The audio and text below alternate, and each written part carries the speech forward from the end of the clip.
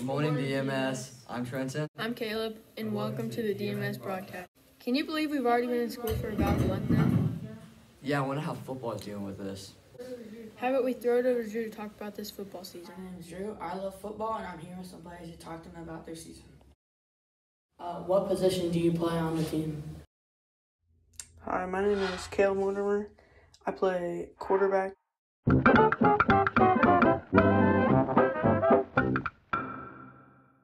Most about playing on the team.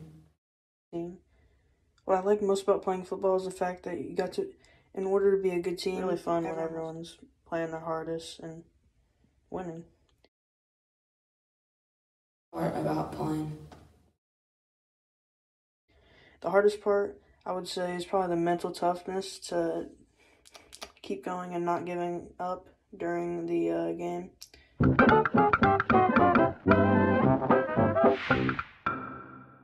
How long have you been playing football? I've been playing football for about 7 years.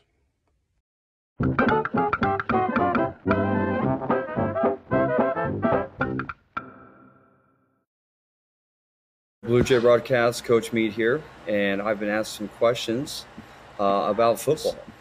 So here are my answers. Professionally, like as many years as I've been teaching, with this my 23rd or 24th year, so I've got a coaching year for every bit of that. But I also coached some college football before that. I'm pre-teaching, so I've got like almost 30 years. Here I am back. This is what my 5th or 6th year back here. What teams have you coached? Here, I came back, coached freshmen at the high school, and then as a varsity. And then this is where I'm at now at the 8th grade level, where I want to be. And I'm coaching a long time. I consider myself almost semi-retired from high school coaching, and 8th grade football. Just very proud of the players I've had on our 8th grade program. Go cheer on your 8th grade football team, and hope you guys have a good rest of your season. Did you hear about the new library setup? No, what does it look like this year? Well, then we should flip it over to Mason and figure it out. Mason, we're answering all your questions about the LMC this year. Hi, I am Mrs. Meyer, and I'm the librarian here at Discovery. And Mason asked me to tell you a little bit about the library based on some questions that he had. What do you think is the most important thing for the new kids to know about the LMC? Probably the most important thing is that Mrs. Thatcher and I are here to help you with whatever that you might need. So if that's finding books, if that's putting books on hold, if that's finding resources or how to use resources, if that is technology, help, whatever it is, we are here to help you. What new books have come to the library this year? Do we have new books? And yes, we do, actually. We have quite a few new books that just came in. I have more that are on order that I have not gotten yet, but I'm going to kind of show you where the new books are.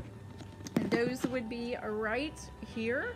How are the bookshelves organized?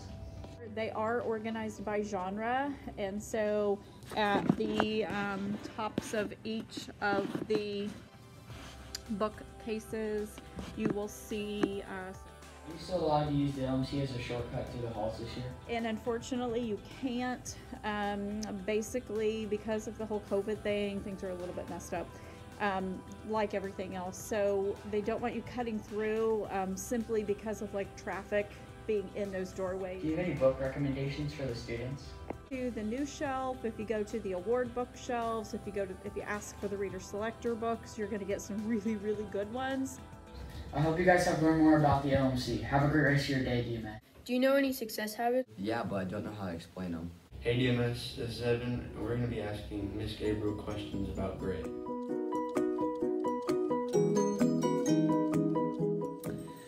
Hi DMS, my name is Mrs. Gabriel and I'm the instructional coach here. I'm here to talk to you about one of our success habits, which is grit. What's the definition of grit? What is grit?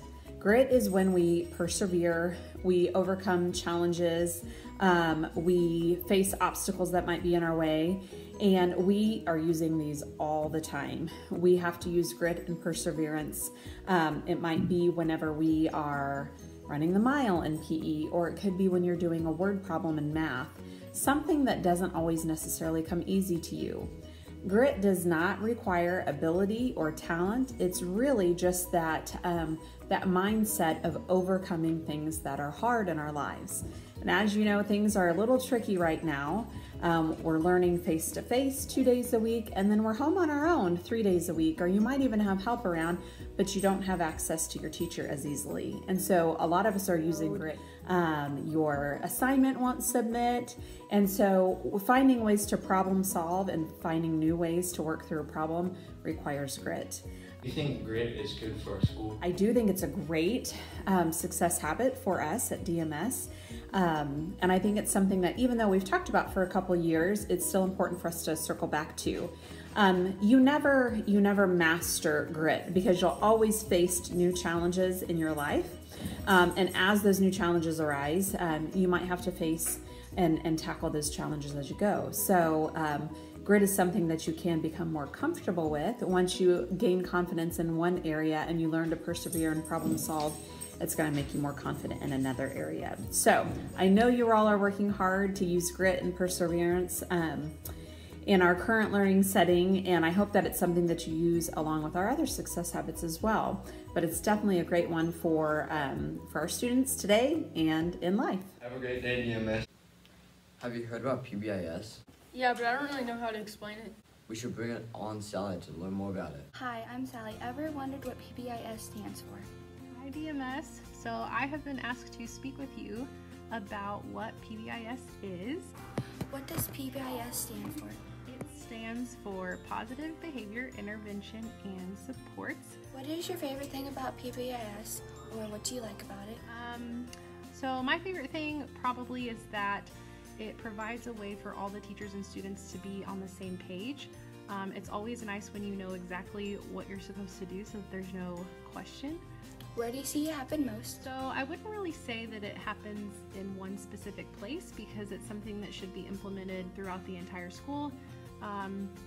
So there are classroom expectations, cafeteria, hallway, restroom, bus expectations. So why did our school start doing PBIS? So PBIS is a district initiative, so all the middle schools and Liberty Public Schools have decided to start using PBIS. How long have we done it? This is our second year to implement it. If you have any questions about PBIS, you can either see myself, Dr. Mees, Mr. Osier, Mr. Springer, Mrs. Grantham, and newly welcomed Coach French. I'm Sally, signing off for the DMS broadcast. I hope you learn more about PBIS. Have you ever done a DIY craft before? Let's bring on Maylette to build a DIY craft.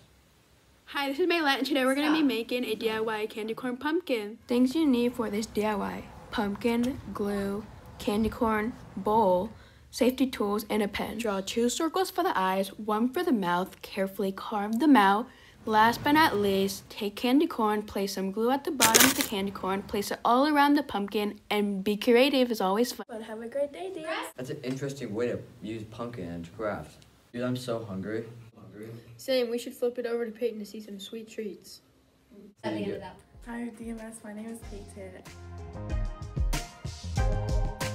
I'm going to be making caramel apple dumpling. First you put the crescent roll in the muffin cup. You want to push it down all the way to the bottom. Next you want to put the apple pie filling onto the roll.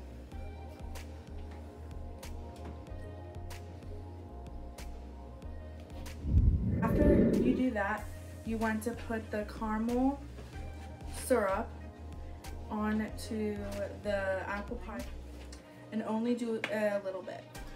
And after you do that, you want to put in the sides. You want to sprinkle some cinnamon sugar.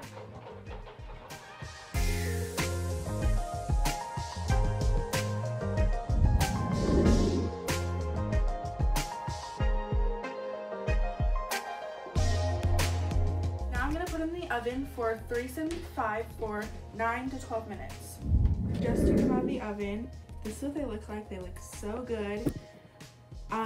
They have been in there for 10 minutes, and now my mom's gonna go try them.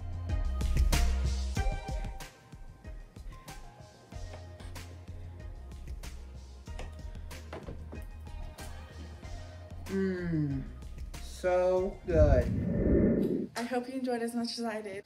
That was really good. Yeah, are there any new teachers out of school?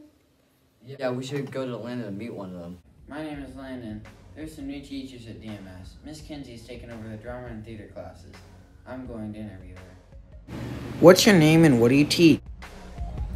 Hello, my name is Miss Kinsey. I teach speech, theater, and debate. Normally they are separate classes. You've got a speech debate class and you've got a theater class. But this year, because COVID, they are all smushed. What did you do before you got to DMS? What I was doing before I got to DMS, so I just graduated from college. So I haven't had any full-time teaching jobs before this one. This is my first. But throughout college, I did quite a few work-study programs teaching drama and speech throughout high schools in Kansas and Missouri. What plays or musicals will you be doing this year? What plays are we doing this year? We, our department, are currently doing a play called Myth Adventures, 5 Greek Tales. And it's exactly what it says it is. It is 5 different Greek mythology stories. So it features characters like gods and goddesses and nymphs and all kinds of really cool things. We're really excited about it. And then we'll be doing a musical in the springtime. Our hope is that we get to do Descendants, which we have already chosen for our program this year. Fingers crossed that COVID doesn't mess that one up. Where are you from? Where am I from? I am from Independence, Missouri, so just right down south on 291. I went to Truman High School before going to K-State. Go Cats. My room number is 205. Come find me right across. Finally, what are your hobbies outside of school? My hobbies and interests outside of school, I do a lot of Netflix watching. I really do like watching a bunch of movies and TV. I also do quite a bit of yoga and exercise in other ways. I like to do a lot of cooking. I cook a lot of Italian food. What else? I like to garden, all of that kind of stuff. So that's that. Thanks for listening. Well, that was fun. I hope you guys learned about the new teachers in DMS. This is Landon signing off. She seems really nice. What a parent-teacher conference is going to look like this year? I don't know. I think Jaden knows more about it. Well, you know what time it is. It's fall, so it's time for parent-teacher conferences. This is Jaden, and all your questions about the conferences will be answered. What is your name and what do you do at the school? My name is Dr. Meese, and I am the principal of Discovery Middle School. What were the dates of the conferences? Teacher conferences this year were Monday, October 19th, and Tuesday, October 20th. Why were the conferences important? Conferences are always important because it's a chance for teachers and parents to connect about how a student is doing actually in class. Hope we answered all your questions. This is Jaden signing off for the DMS broadcast. I'm Trenton. I'm Caleb, signing off for the DMS broadcast. And remember, be respectful, be responsible, be safe, and cause kindness.